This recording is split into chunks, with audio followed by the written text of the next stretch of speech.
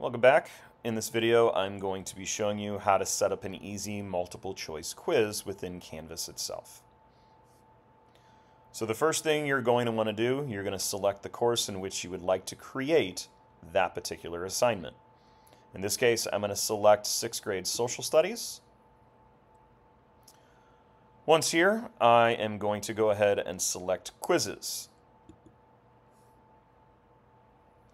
You'll see that over my course of time, I've created a lot of quizzes within my course, but this is going to be a new quiz, so I'm going to select the plus quiz button in the top right. The first thing I want to do before actually building my quiz, I need to name it, give it how many points it is going to be worth, and what learning outcome this will be going towards, in this case, agency. This is automatically going to be an external tool, and since this is going to be a multiple choice quiz or a multiple choice assignment, it is going to be graded automatically, which I know that we all love. So I'm going to select that due date, and I'm going to make it August 30th, and apply.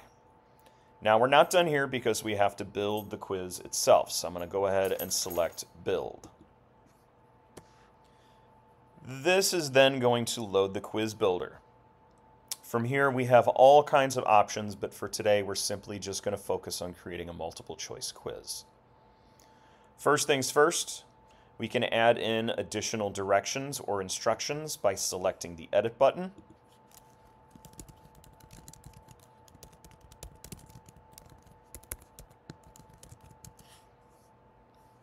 Once you do that, select Done. Now the first step here is you are going to select this button right here in the middle with the plus sign. This is going to bring up your choice of what kind of question you are going to insert within this quiz.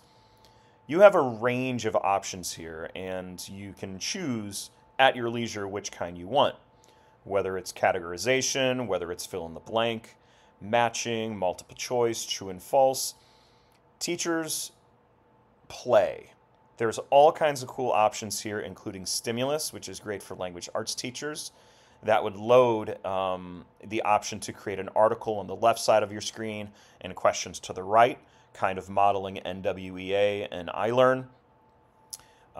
Social studies teachers, we love using hotspots, so we can actually create hotspots on maps for kids to identify what those spots actually are. So in this case, since we're choosing a multiple choice assignment or quiz, I'm going to select multiple choice.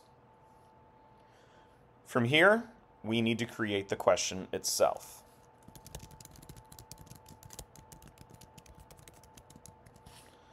So there is my question. Down below is where I am going to select my answers. In this case, you can see the dot to the left here. This is indicating that this question, this answer, will be the correct one.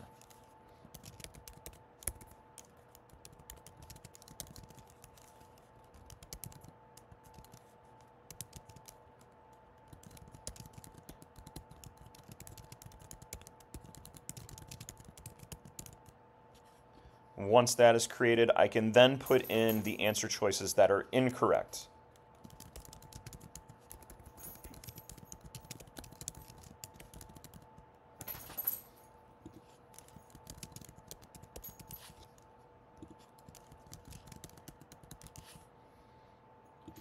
Now, once all of my answers are in, I have some options down below.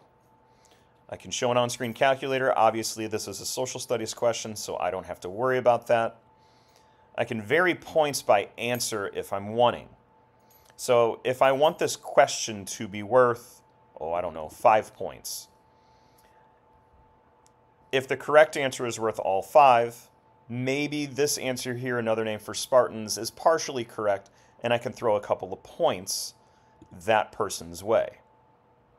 I can also shuffle choices, which I always do, so that each kid has an opportunity to have a different selection of answers, and they're just kind of shuffled up, so they can't really necessarily look off of one another's screen. You can also add this to banking. So if I'm wanting to add this question to like a big unit review prior to a test towards the end, all I would do is select add to bank, and I can bank this question. And then when it's time for me to create that review, all I would need to do is bring up that bank and add those questions in automatically. Once I have this question done, I'm going to select done. And my question 1 is completed for this particular quiz/assignment. Now, after my quiz is created, I can go to settings and I can select all kinds of other options. I can shuffle questions, which I tend to do if this is going to be just an assignment itself. I can shuffle answers. I can also give the questions one at a time, and I can also allow backtracking.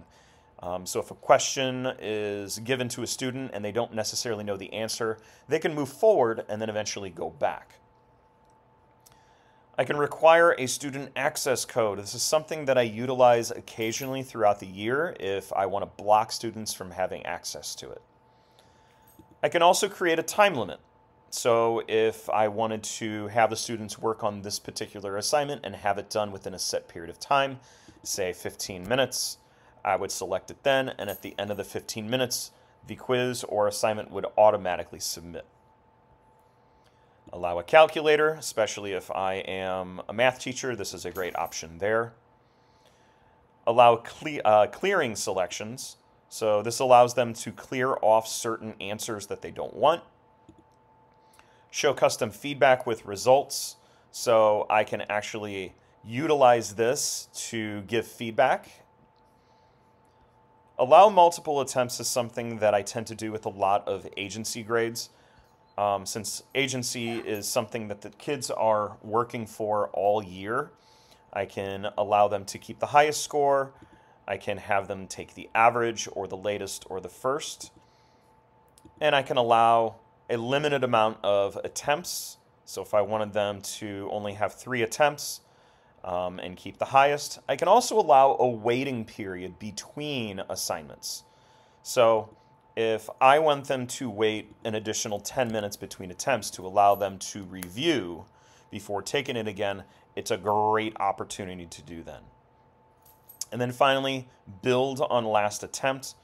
This one is also one that I don't normally utilize, but it allows them to build on their past mistakes from previous assignments.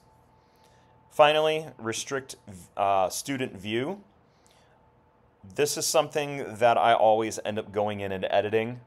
So I like to show how much points they are awarded, show the points possible, show the items and questions.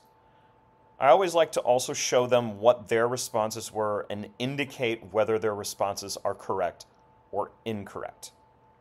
What I don't like to do a lot of times, especially if this is something that is agency, I don't like showing them the correct and incorrect response.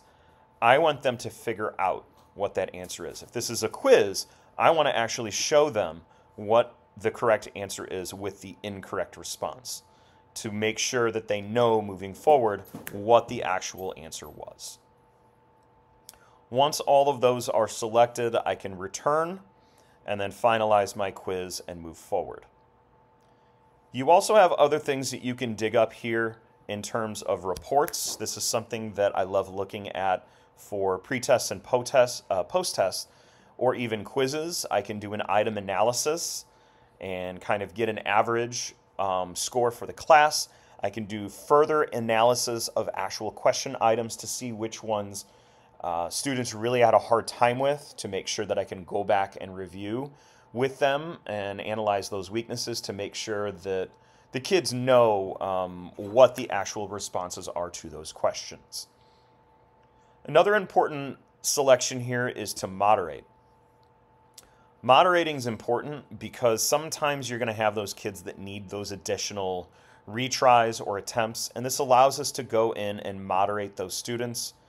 I can give them additional attempts and additional time adjustments. I can remove time limits from certain kids or give additional kids time if they have those certain accommodations within their IEPs. And that is building a quiz in a nutshell.